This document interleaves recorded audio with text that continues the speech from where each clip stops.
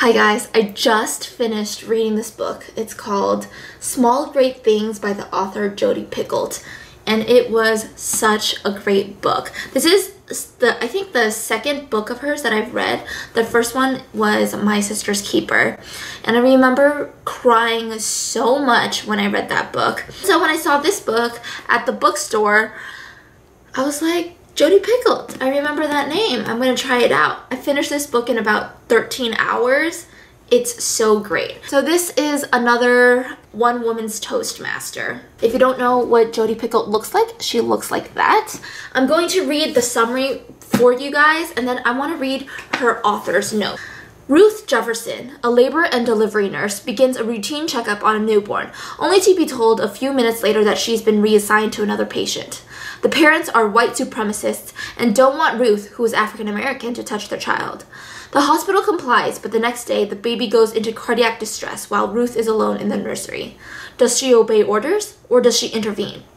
Ruth hesitates before performing CPR and, as a result, is charged with a serious crime. Kennedy McQuarrie, a white public defender, takes her case, but Kennedy insists that mentioning race in the courtroom is not a winning strategy. Conflicted by Kennedy's counsel, Ruth tries to keep life as normal as possible, especially for her teenage son. And as the trial moves forward, Ruth and Kennedy come to see that what they've been taught their whole lives about others and themselves might be wrong.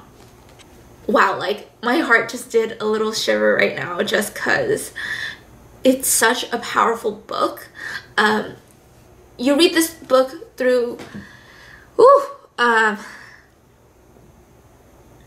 the perspective of three different people. You get Ruth, the African American labor and delivery nurse, Kennedy, who is the white public counsel, and Kennedy is a unisex name, but in this book she's a female. And then you also get the dad, the white supremacist dad. His name is Tucker something. Oh, sorry, his name is not Tucker. His name is Turk. Tucker is the name of a character in Baby Daddy, a TV show. Okay, so you get those three. I think this book does a great job of highlighting the nuances about race. I found that I related a lot to both female characters, Ruth and Kennedy, and so it is a very good book. Okay, author's note. About 4 years into my writing career, I wanted to write a book about racism in the About 4 years into my writing career, I wanted to write a book about racism in the United States. I was drawn by the real-life event in New York City when a black undercover police officer was shot in the back, multiple times by white colleagues, in spite of the fact that the undercover cop had been wearing what was called the color of the day, a wristband meant to allow officers to identify those who were in hiding. I started the novel, foundered, and quit. I couldn't do justice to the topic somehow. I didn't know what it was like to grow up black in this country, and I was having trouble creating a fictional character that rang true. Flash forward 20 years. Once again, I desperately wanted to write about racism. I was uncomfortably aware that then white authors talked about racism in fiction. It was usually historical. And again, what right did I have to write about an experience I had not lived? However, if I had written only what I knew, my career would have been short and boring. I grew up white and class privileged. For years I had done my homework and my research using extensive personal interviews to channel the voices of people I was not. Men, teenagers, suicidal people, abused wives, rape victims. What led me to write those stories was my outrage and my desire to get those to give those narratives airtime, so that those who hadn't experienced them became more aware. Why was writing about a person of color any different? Because race is different. Because race is different. Racism is different. It's fraught, it's hard to discuss, and so as a result, we often don't. Then I read a news story about an African American nurse in Flint, Michigan. She had worked in labor and delivery for over 20 years, and then one day a baby's dad asked to see her supervisor. He requested that this nurse and those who looked like her not touch his infant. He turned out to be a white supremacist. The supervisor put the patient request in the file, and a bunch of African American personnel sued for discrimination and won. But it got me thinking, and I began to weave a story. I knew that I wanted to write from the point of from the point of view of a black nurse, a skinhead father, and a public defender. A woman who, like me, and like many of my readers, was a well-intentioned white lady who would never consider herself to be a racist. Suddenly, I knew that I could and would finish this novel. Unlike my first aborted foray, I wasn't writing it to tell the people of color what their own lives were like. I was writing to my own community, white people, who can very easily point to a neo-Nazi skinhead and say he's a racist, but who can't recognize racism in themselves. Truth be told, I might as well have been describing myself not so long ago. I'm often told by readers how much they've learned from my books, but when I write a novel, I learn a lot as well. This time, though, I was learning about myself. I was exploring my past, my upbringing, my biases, and I was discovering that I was not as blameless and progressive as I had imagined. Most of us think the word racism is synonymous with the word prejudice. But racism is more than just discrimination based on skin color. It's also about who has institutional power. Just as racism creates disadvantages for people of color that make success harder to achieve, it also gives advantages to white people that make success easier to achieve. It's hard to see those advantages, much less own up to them. And that, I realized, was why I had to write this book. When it comes to social justice, the role of the white ally is not to be a savior or a fixer. Instead, the role of the ally is to find other white people and talk to make them see that many of the benefits they've enjoyed in life are direct results of the fact that someone else did not have the same benefits. I began my research by sitting down with women of color. Although I knew that peppering people of color with questions is not the best way to educate oneself, I hoped to invite these women into a process, and in return they gave me a gift. They shared their experiences of what it really feels like to be black. I imagine so grateful. I don't know why I'm so emotional, but whew, I am. Okay. I remain so grateful to these women, not just for tolerating my ignorance, but for being willing to teach me. Then I had the pleasure of talking to Beverly Daniel Tatum, former president of Spelman College and a renowned racial educator. I'd read books by Dr. Tatum, Debbie Irving, Michelle Alexander, and David Shipler. I enrolled in a social justice workshop called Undoing Racism and left in tears every night as I began to peel back the veneer of who I thought I was from who I truly am. Then I met with two former skinheads to develop a vocabulary of hate for my white supremacist character. My daughter, Sammy, was the one who found Tim Zhao, a former skinhead who had Skyped with her in high school. Years ago, Tim beat up and left a gay man for dead. And after getting out of the movement, he started to work at the Simon Wiesenthal Center talking about hate crimes and realized one day that the man he had nearly killed worked there too. There were apologies and forgiveness, and now there are friends who talk about their unique experiences to groups every week. He also is happily married now to a Jewish woman. Frankie Mink, another former skinhead, works with the Anti-Defamation League. Although he once recruited for a hate cruise in Philly, he now runs Harmony Through Hockey, a program to promote racial diversity among kids. These men taught me that white power groups believe in the separation of the races and think they are soldiers in a racial holy war. They explained how recruiters for hate groups would target kids who are bullied, marginalized, or who came from abusive homes. They'd distribute anti-white flyers in a white neighborhood and see who responded by saying that the whites were under attack. Then they'd approach those folks and say, "You're not alone." The point was to redirect the recruits' rage into racism. Violence became a release, a mandate. They also taught me that now most skinhead groups are not crews seeking out violence, but rather individuals who are networking underground. Nowadays, white supremacists dress like ordinary folks. They blend in, which is a whole different kind of terror.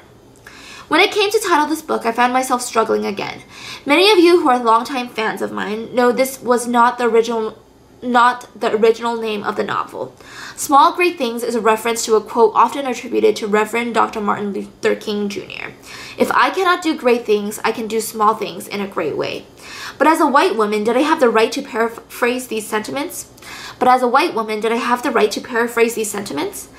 Many in the African American community are sensitive to white people using Martin Luther King Jr.'s words to reflect their own experience, and with good reason.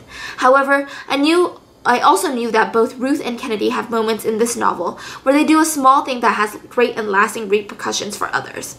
Plus, for many whites who are just beginning to travel the path of racial self-awareness, Dr. King's words are often the first step of the journey. His eloquence about a subject most of us feel inadequate putting into words is inspiring and humbling. Moreover, although individual changes cannot completely eradicate racism, there are systems and institutions that need to be overhauled as well. It is through small acts that racism is both perpetuated and partially dismantled. For all of these reasons, and because I hope it will encourage people to learn more about Dr. King, I chose this title. Of all my novels, this book will stand out for me because of the sea change it inspired in the way I think about myself, and because it made me aware of the distance I have yet to go when it comes to racial awareness. In America, we like to think that the reason we have had success is that we worked hard or we were smart. Admitting that racism has played a part in our success means admitting that the American dream isn't quite so accessible after all. Isn't quite so accessible to all. A social justice educator named Peggy McIntosh has pointed out some of these advantages. Having access to jobs and housing, for example. Walking into a random hair salon and finding someone who can cut your hair. Buying dolls, toys, and children's books that feature people of your race. Getting a promotion without someone suspecting that it was due to your skin color. Asking to speak to someone in charge and being directed to someone of your race. When I was researching this book, I asked white mothers how often they talked about racism with their children. Some said occasionally, some admitted they never discussed it. When I asked the same question of black mothers, they all said, every day. I've come to see that ignorance is a privilege too. So what have I learned that is helpful? Well, if you are white like I am, you can't get rid of the privilege you have, but you can use it for good. Don't say, I don't even notice race, like it's a positive thing. Instead, recognize that differences between people make it harder for some to cross a finish line, and create fair paths to success for everyone that accommodate those differences. Educate yourself. If you think someone's voice is being ignored, tell others to listen. If your friend makes a racist joke, call him out on it instead of just going along with it. If the two former skinheads I met can have such a complete change of heart, I feel confident that ordinary people can too. I expect pushback from this book. I will have people of color challenging me for choosing a topic that doesn't belong to me. I will have white people challenging me for calling them out on their racism. Believe me, I didn't write this novel because I thought it would be fun or easy. I wrote it because I believed it was the right thing to do, and because the things that make us most uncomfortable are the things that teach us what we all need to know. As Roxana Robinson said, a writer is like a tuning fork. We respond when we are struck by something. If we're lucky, we'll transmit a strong, pure note, one that isn't ours, but which passes through us. To the black people reading Small Great Things, I hope I listened well enough to those in your community who opened their hearts to me to be able to represent your experiences with accuracy. And to the white people reading Small Great Things, we are all works in progress. Personally, I don't have the answers and I'm still evolving daily. There is a fire raging and we have two choices. We can turn our backs or we can try to fight it. Yes, talking about racism is hard to do, and yes, we stumble over the words. But we who are white need to have this discussion among ourselves, because then even more of us will overhear, and I hope the conversation will spread. Jodi Picoult, March 2016. Holy crap, I didn't expect to have such a strong reaction to this book. I think this transcends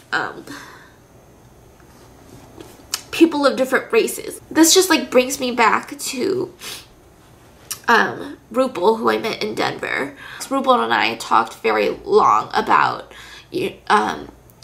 America, races, the caste system in India, the history of India. I think that's why this hits such a strong note for me, because no matter where you are, no matter what country you grew up in, what country you live in, this is somehow applicable to you. You're either on the side of Ruth, the nurse, or Kennedy, the good, well-intentioned white public defender, or you may be Turk. Wow, this book is going to I'm going to send this book off to another person to read, and I hope that the book hit them as much as it hit me. Yeah. I'll talk to you guys next time.